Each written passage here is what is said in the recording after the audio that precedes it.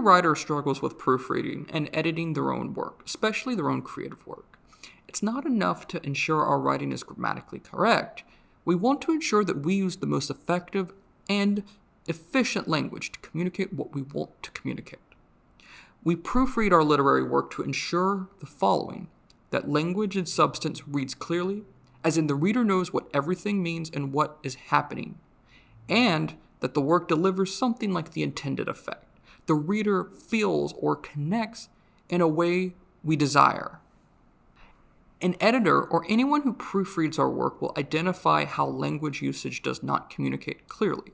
A plain and simple sentence may not adequately communicate a character's feeling. A complicated sentence may muddle an intended effect for a reader. As we reach second, third, and fourth drafts of our work, consider these proofreading tips. Always review spelling and grammar more than once.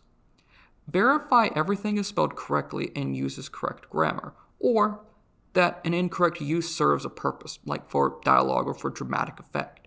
Purposefully incorrect spelling and grammar should communicate something about the character or context, but not confuse the reader. Read the entire work out loud as written or ask someone else to.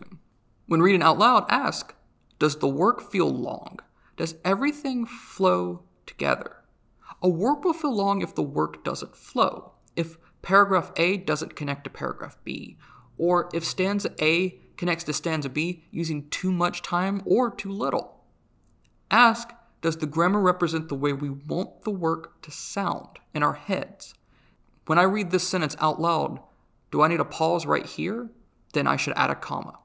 For fiction, write down an outline or timeline of events in the story. Ask, do all the actions have a setup? Are all of the Chekhov's guns fired? Before writing another draft, let's write an outline or timeline and review things and situations we set up and its use in subsequent passages. If a character shares a cancer diagnosis early in a story, but we never refer to it later, or it ultimately doesn't play a major role in the story, then we should reconsider if we need this situation.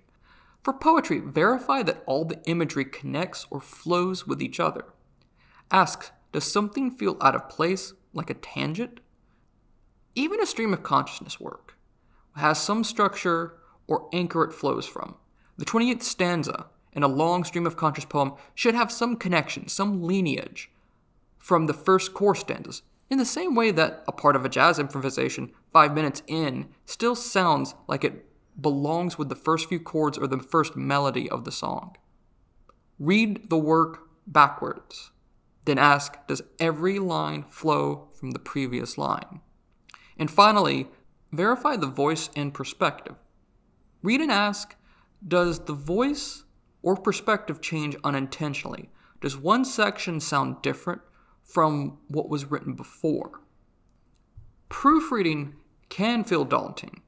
I discourage proofreading until after some time away from writing the work to have fresher, clearer eyes about what you're reading. It can feel easy to talk ourselves down if we catch too many errors. We need the mindset that we can correct any and every mistake.